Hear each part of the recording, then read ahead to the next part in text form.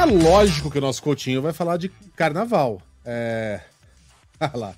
Quase 50 milhões de pessoas vão curtir festas e eventos ligados ao carnaval, segundo estimativa do Ministério do Turismo.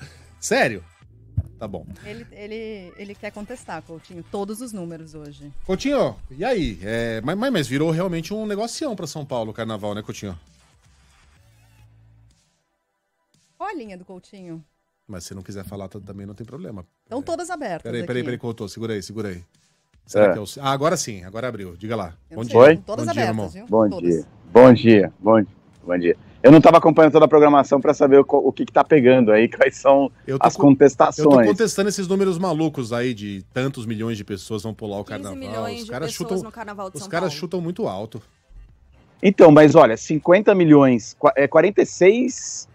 Entre 46 e 48, a estimativa do Ministério do Turismo. Pode ser, em todo o Brasil, se a gente pensar num país de quase 250 milhões de habitantes... Faz sentido. Faz sentido, né? É bastante gente. E tá acontecendo um negócio bizarro aqui, daqui a pouco eu conto para vocês. Vamos com os números perdão. Então são quase 50 milhões, estimativas do Ministério do Turismo.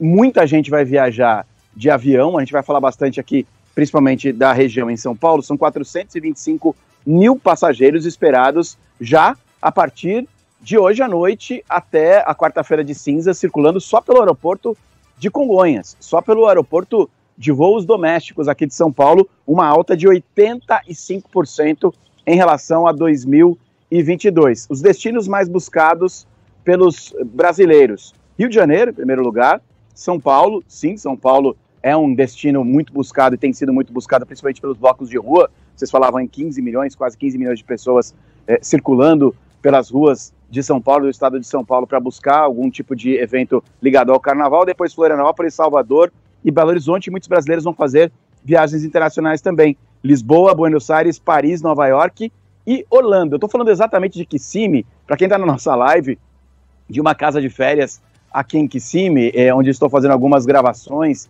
e algumas participações. Estou na Flórida, e o que eu falava de coisa bizarra acontecendo, enquanto a gente está por aqui, tem 2 patos me olhando, e eles parecem um animal de estimação. São 2 patos pretinhos, olha lá, e com o olhinho ali em volta do olho vermelho.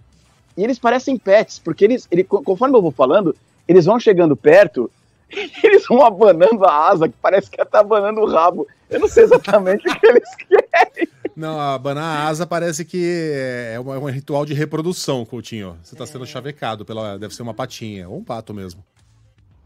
Pois é, porque eles estão aqui parados. Eu não sei se eles esperam alguma coisa de mim, ou se eles simplesmente gostam da BandNews FM e querem ouvir o que eu vou falar. Só para eu encerrar, então, com relação a viagens rodoviárias, são mais de 550 mil pessoas que devem circular pelos principais terminais de São Paulo. Um aumento, veja só esse número, ouça só esse número, 85% maior do que o registrado em 2019 no pré-carnaval, no pré-Covid. São os 3 patinhos, né? O Guinho, o Zezinho e Coutinho.